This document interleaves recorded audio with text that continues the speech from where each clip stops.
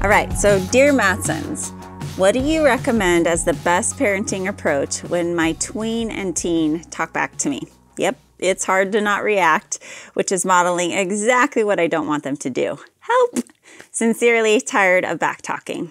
Okay, totally understand that. We have 2 teen girls, and I think we just want to start with the reality that it's a developmental stage, and it's easy to take it personal, but this is a stage of their development that God created where they're learning how to use their own voice, express their own opinions. They disagree a lot with what we have to say, and they have hormonal shifts going on. Both male and females are happening. This is happening with, and so there's just a lot of internal angst going on. So patience and grace for this stage, and at the same time, don't tolerate it and normalize it so much that this is how teens talk to their parents.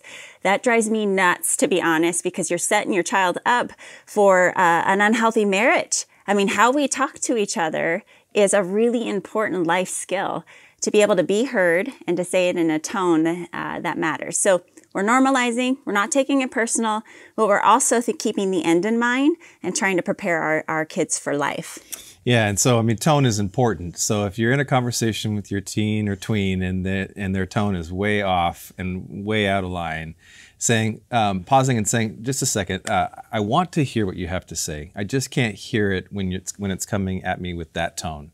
Can we try again? And if we need to take a break, we can take a break and try again later, but do you want to try that again even right now? Yeah. So giving the options and parameters as to how to, stay engaged, but what you're willing to do and what you're not willing to do until tone can change is important. I'm laughing because don't be surprised if your teen actually uses that on you as well.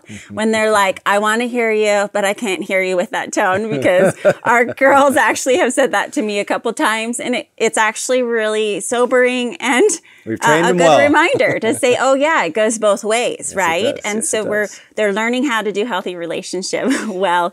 And so I've had to apologize and own my own tone at times. And that could sound a little bit like, well, we're abdicating our responsibility as parents or the power of control and trying to be friends with our kids. And no, we're not saying that.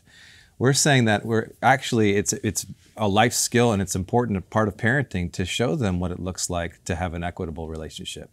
And so, yeah, if you're in the wrong as a parent, the best thing you could do would be to say, I realize that my tone is wrong here, and this isn't what I want to be modeling.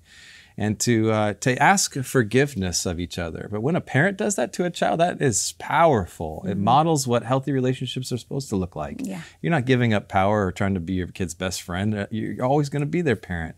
But lead them in the right way with the right reasons and right methods here and that. And you'll find that you actually have kids that are growing in their abilities to relate to others better and are more prepared to be able to handle life outside the home when you launch them. Yeah, and at a neutral time, talk about the why. Why tone's important, that we want to have you be heard, I be heard, and what tone works for the both of you.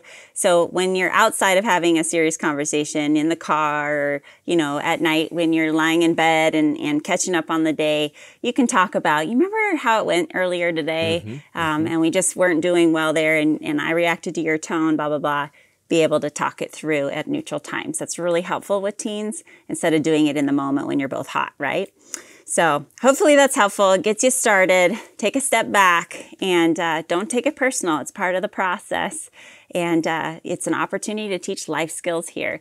And if you want to be working on this on a more regular basis and you're a mom of daughters, I've created these courses called Helping Moms Raise Confident Daughters. And you do a lot of practicing communication and building trust and relationship outside of these more typical teen parent moments. So check that out at cpguides.org. I think they'll be an incredible resource for you as you're walking in your relationship with your daughters.